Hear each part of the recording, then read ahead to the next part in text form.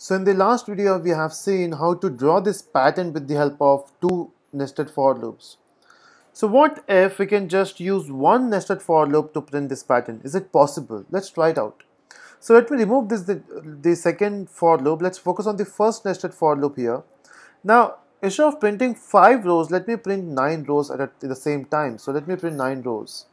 Okay, and if I run this code, with the 9 rows, you can see we got this output. But we don't want this, right? What we want, after the 5th row, when you go for the 6th to 9th row, the value of your j should decrease, right? So how to achieve that? So for sure something has to happen after your I becomes greater than 5, right? Or if your I value is greater than 5, then we need to do something. We need to do something when your I is greater than 5, and if you observe, we just want to print j 4 times here, 3 times here, 2 times here, and 1 time here.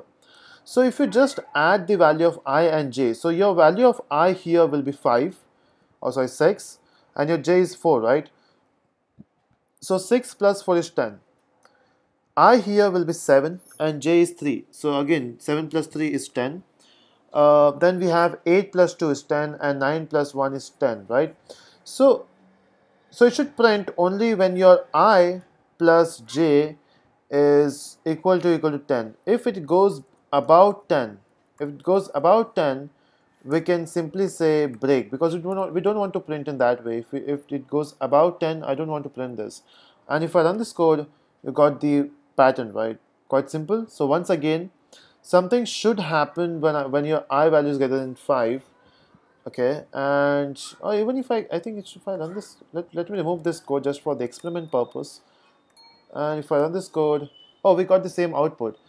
So we don't require that 5 there. So if your I plus j value is greater than 10, that means if your j value is 5, oh, we got the same output, is it? Okay, so let me not run this once again. Okay, so if your j value is, or I plus j goes about 10, then we have to say break.